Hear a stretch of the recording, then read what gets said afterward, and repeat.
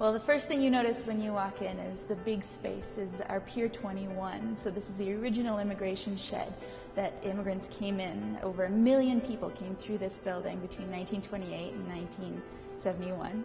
I'm George Zwaagstra, and I came to Canada in 1951 on April the 27th from the Netherlands.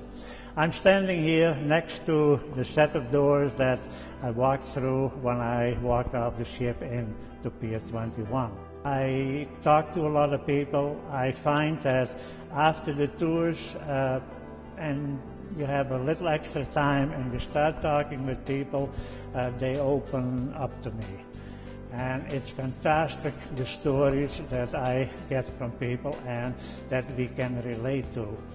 There are a lot of people that come here that haven't been here for 60, 65 years. To them, it's a very emotional time to come back at Pier 21. And I think these are the moments that I cherish most.